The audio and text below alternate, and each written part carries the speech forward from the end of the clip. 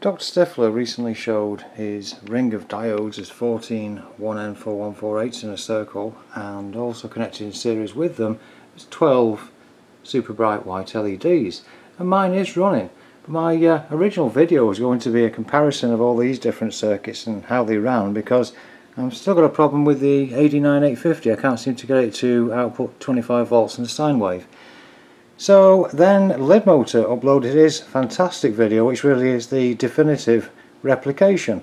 Mine runs just as well on 5 volts it does on 12. You could say not very well at all, because this clip lead is actually touching the ring itself. It has a decent output. I mean, you can see that coil over there lit up, and we also have the AV plug type of thing all over the place, which is quite nice indeed. I just couldn't actually get the same effects, mainly because, like I say, the function generator issues really were getting to 25 volts.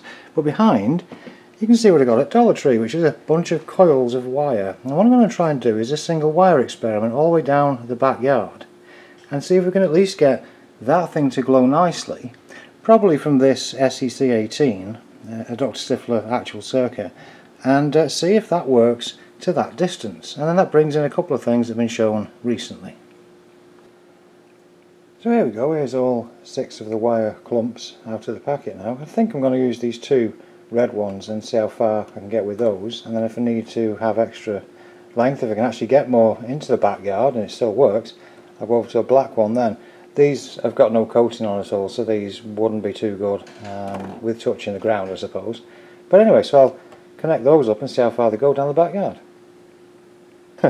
I thought I'd show this to maybe get some sympathy. I've just unravelled one of them, just let's say these 2 side parts, and I don't know what's gone on there in China, but that's not going to come apart into a long line very easily.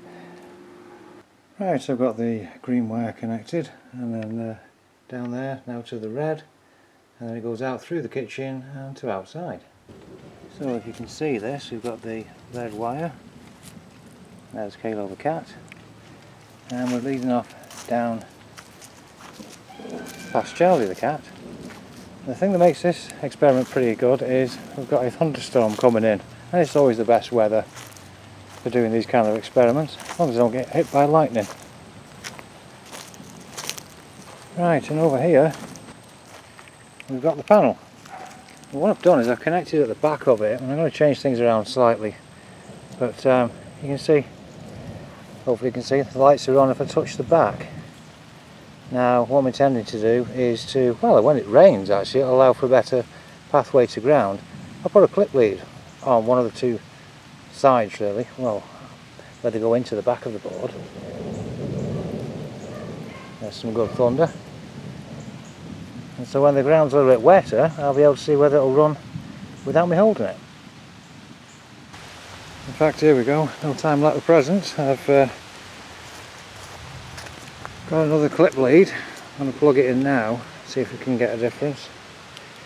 Plug that in there to just a couple of inches, and to one side, up. There we go. Sorry about that, I just pressed the stop thing by mistake. But there we are, you can see that we're coming in now to halfway around the panel, and then from one side of the ring going into the ground. So yeah, just to end with, that's about 75 feet at 5 volts, 50 milliamps, and powering that panel okay.